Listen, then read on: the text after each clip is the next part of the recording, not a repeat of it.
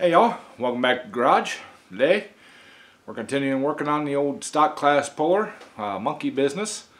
We're going to finish cutting the wheelie bars and hitch out of it, and then we're going to move forward and see about getting the dash panel, maybe just take the side covers off, I don't know yet, but we got to take the fuel tank out, battery out, disconnect some wiring, just so we can get to the drive shaft. So I'm going to turn the camera around here and we'll get cutting.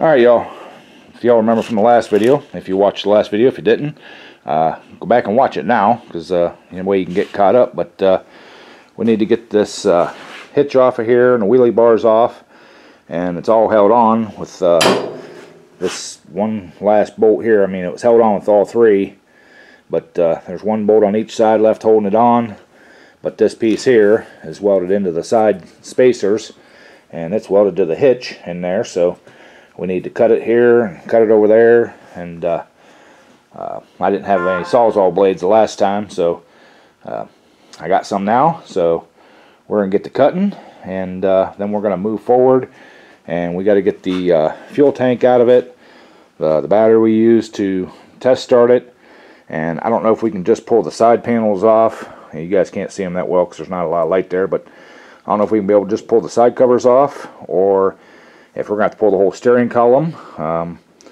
Either way, it doesn't matter. If we got to pull the whole steering column, we'll pull the whole steering column. And probably be easier to pull the whole steering column and dash and everything off. But so we'll cross that bridge when we get to her. So let's get to cutting.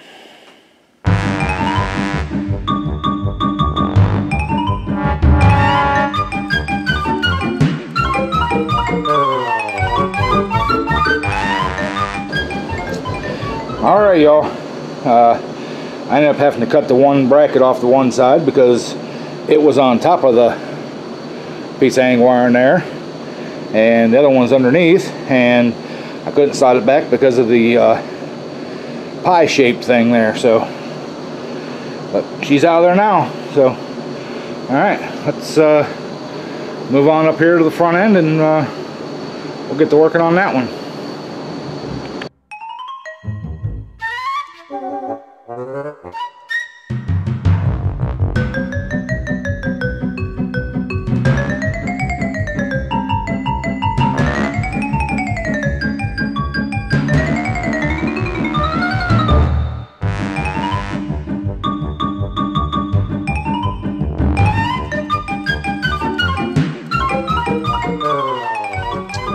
Alright y'all, I got the fuel tank out of there, got the battery out. You can see this is where the solenoid for the starter is. There's a coupler down in there for the drive shaft. I've never really had this off, so I'm thinking I can take the bolts out of the side here. I think there's 3 bolts on each side, and this whole piece will come up out, and I won't have to take the steering column out. But like I said, if I do, I do. Ain't no big deal. So let's get the impact. We'll get those pieces off there and see where we go from right there. Alright y'all, that battery bracket and fuel tank holder and stuff is all out of the way. You can see we got our drive shaft exposed there, and yeah, we're making progress. So I had to cut some wires just because the way they were hooked up and routed, but no big deal. We can get her back together. There's only like 3 main wires on this thing that runs the whole entire deal. So yeah, we're making progress. This is the area here we have to fit the Cub Cadet clutch into.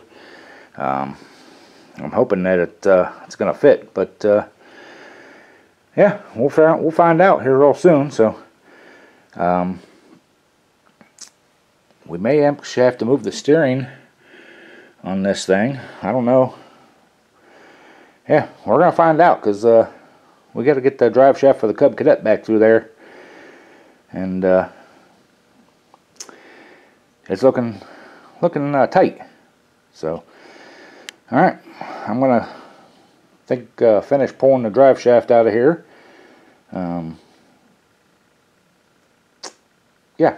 So, all right, y'all. I got that transaxle.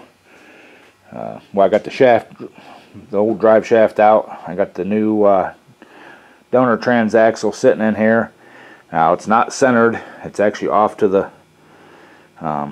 It needs to go that way, about a ½ an inch, and the front's tipping down. But like I said, I just got it hanging from the gantry right now. But I think we might be able to clear that steering. But if not, let me get up. Alright, y'all. I think we might be able just to sneak by there. And if not, I believe this is just a spacer over here. This bolt, that bolt, and there's two on this side that hold this steering shaft in. Like I said, I think that's just a spacer over here on that side. We might be able to cut that down and push this steering over and get it, you know, maybe put a universal or something down in there to get the steering back straight again. But yeah, I think we can do her. Worst comes to worst, we can put a Cub Cadet steering column in there. I think I got one. If not, I can find one relatively easy. So yeah, she's coming together. The big thing is this shaft there for the clutch. It's pretty far forward. It's a lot further forward than what the Cub Cadets are. So that might cause us an issue. So only way to know is to try. So we'll try her. All right, y'all. We got the trans in, and she's pretty well centered up where she needs to be.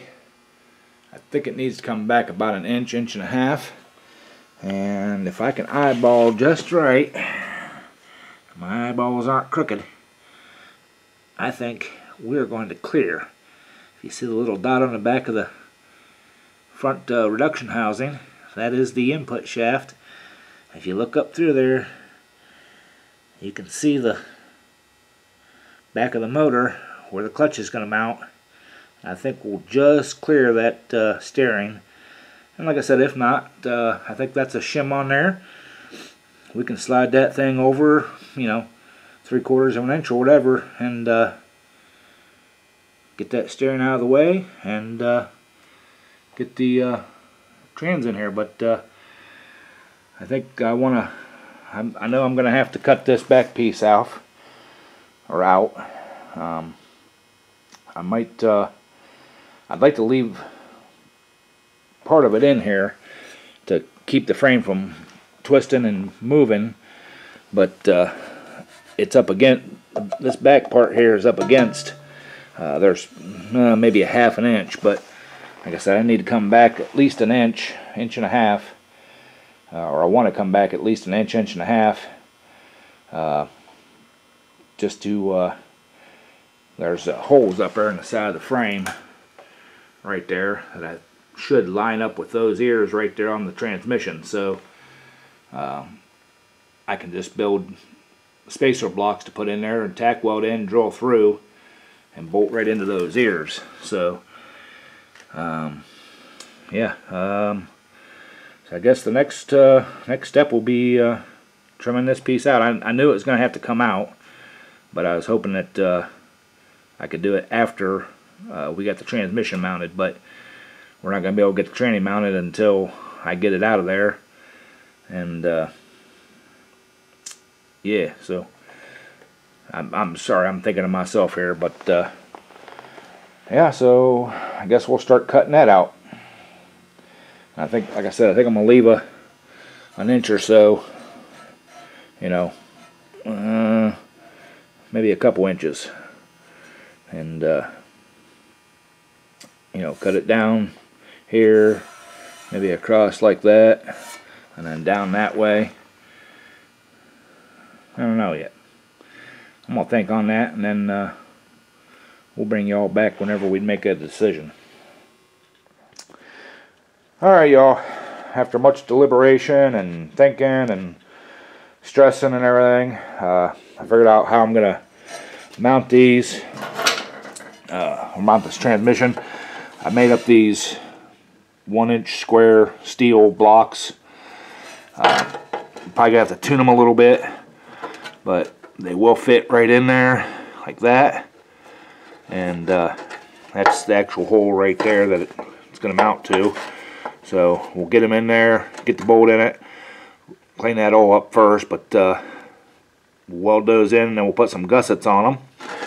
And if you guys can see back here in the back, you know, we'll have to tune them up a little bit on the belt sander and get them precisely to fit, but that's how we're going to do it. And there's 2 of them that'll go back here, one there, one roughly there, and then we'll make some gussets. Where you guys at? Oh, I zoomed you all in.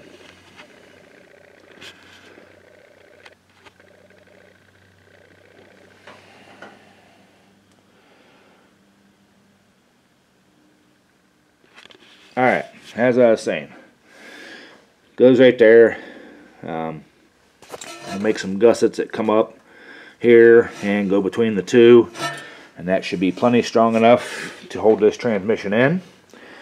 But first we need to drill some holes down through the center of these, and my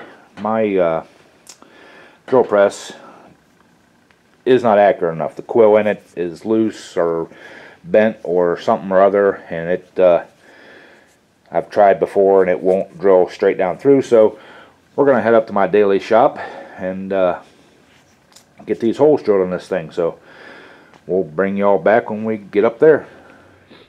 Alright, y'all, we got this all set up in the drill press here.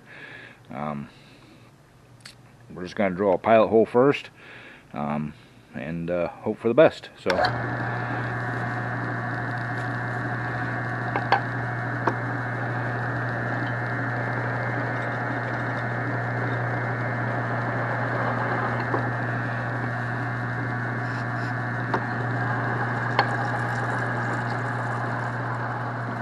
alright, we're through. Yeehaw! Finally. Alright. I'm gonna get this cleaned up and we'll bring you all right back. Alright, y'all. I mean, that's not a bad drill job. I mean, just for a floor drill press. So, I was a little off when I got in there, but yeah. So, alright. We got 5 more of these to drill, so I'm gonna probably set you guys up on time lapse and finish drilling them out.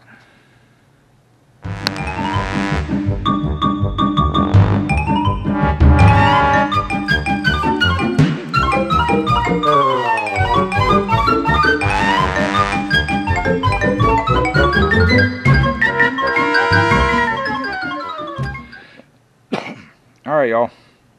Got that last one drilled. You guys can notice I did bolt my vise down to the drill press. It was just getting a little dangerous. And if you also notice too, this is why you don't wear baggy clothes around rotating equipment. Luckily this is paper towel. It got wrapped up my drill bit.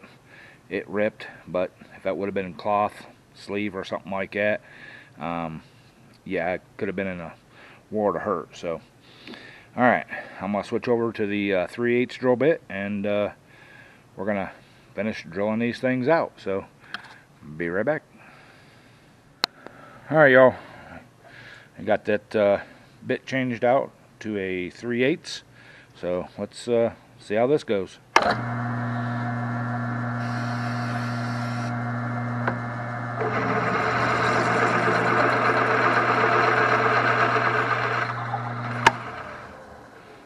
heck, y'all, that went easier than the small bit. So, all right.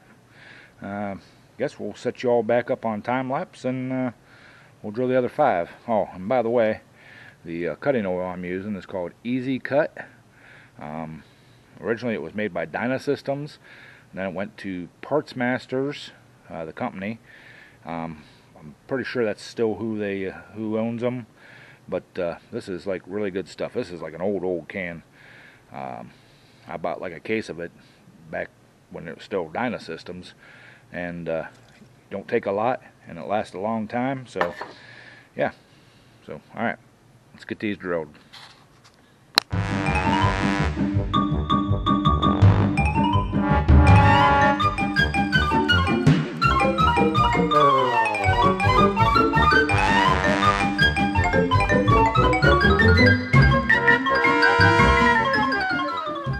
Alright, y'all, got all 6 of them drilled.